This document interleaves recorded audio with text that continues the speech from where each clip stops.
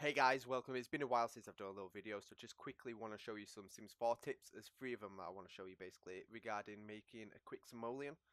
I could say buck, I could say dollar, whatever you want to call it. Basically, you'll start off in a really shit house. As you can see here, this house is pretty decent. I've got quite a lot of expensive crap in here. But basically, get one of these easels, get a painting easel straight away, and get painting on it pretty much all the time. As an example, this painting here, it'll sell for 861.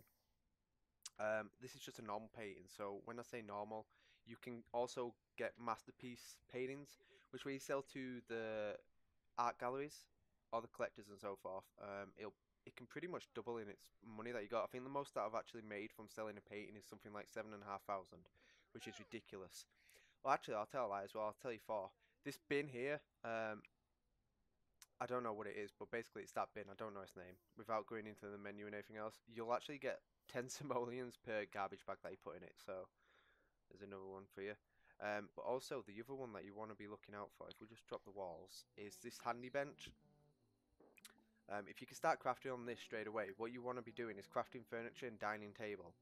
Dining table costs you 150 to start with, but you can knock out a table within 1 game hour pretty much, and you can sell one of the tables for 630 simoleons. So you're making like just shy of 500 profit, I think. And I think the cheapest that you can sell that dining table is at 315. So either way, you're doubling your money. But also, the one thing that I want to show you is basically it's the tech tree. So your job. So at the moment you can see here over on the right, I'm a champion gamer. And if you're wondering how the hell I've got that mill down here in the bottom left, this is legit.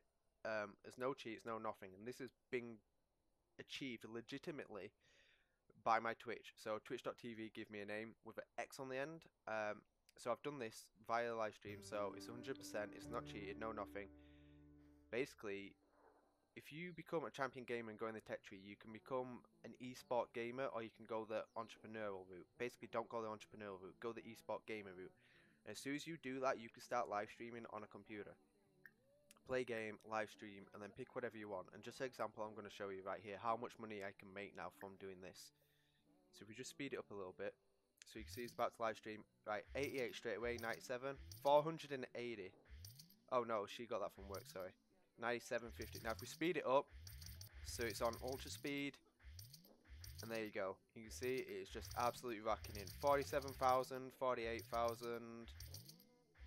Come on, 49,000. 50. Basically, it can make up to like nearly 50, 100,000 in a day just by live streaming. But you will not make this straight away. You'll end up getting like 1 simoleons, 2 simoleons, and so forth like that. You need to get over. Well, actually, no. As soon as you get to 1 million fans, and I'll show you in a moment, because I've stopped in live stream. As soon as you get to 1 million fans, it's game over. Then you just get so much money. You can see there, I just got 6,500 from that literally 10 seconds or whatever it was.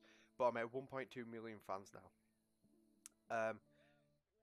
But yeah, that's literally all I've got to say to you. I just wanted to quickly give you those pointers. I know there's a lot of people that want to play it legit and they're like, oh my god, I'm struggling for money.